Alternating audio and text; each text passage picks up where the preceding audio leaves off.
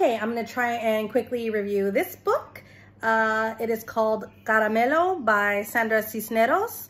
And I know it's been a while. I haven't reviewed a book in a while, but I don't really write out my material. I just sort of wing it when I record these things, and it makes me super anxious because I want to do the books justice, but I'm kind of a hot mess and I'm still too lazy to sit down and write out what I want to say about these books. So yeah, let's get started. This book is so beautifully written, and I sort of just kind of read like a blurb of the about the author thing at the end, and this book took her 10 years to write, which it shows, because she is such a poetic writer and it's so beautifully written, and I just love that about this book.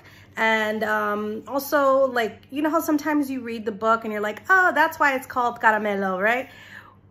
At first you think, oh, okay, it's called Caramelo because of like skin color, right? No, there's like so many layers as to why this book is called Caramelo, which again is very like poetic of the book, because I think this book kind of explains like generational trauma, or it's like a story about generational trauma that's caused by maybe like the patriarchy. It's, you know, sort of like, oh, the men in these women's lives do these things that, you know, kind of messes with their lives in a way.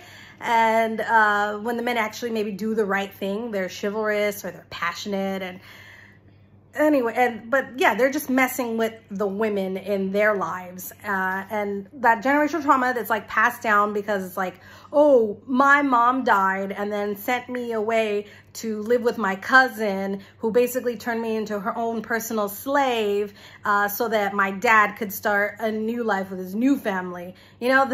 So don't complain that it's hot outside. That kind of generational trauma that's passed down,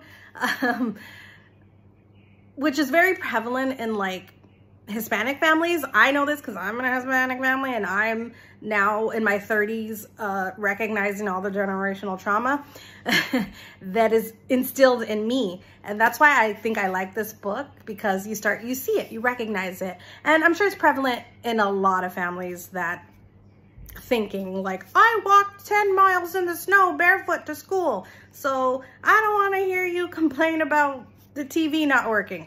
You know, we all know. But basically, it starts off as the main character. She's a little girl, and she talks about her many years of going every year to Mexico to visit her grandmother, and who she doesn't like. She's labeled, you know, the bad grandmother, or not the good. I forget. It's been a while. I think it's been a month since I read this. But then you kind of figure out why the grandmother is not perceived as a nice person. Again, because it's that trauma that shaped who she became, who she grew into, right? And you kind of like feel sorry for her, but you know, at the same time, it's like, she could be a good person though. So we all know family members like this. So I think that's why this is such a good book to read.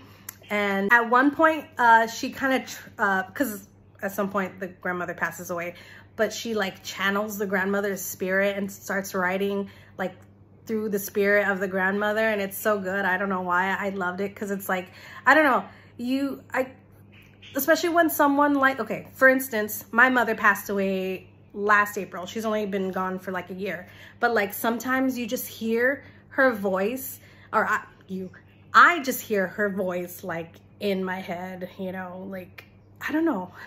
It's hard to, I'm sure we've all had someone that passed away and that we were very close with, but like you can always hear their little judgmental voice in the back of your mind.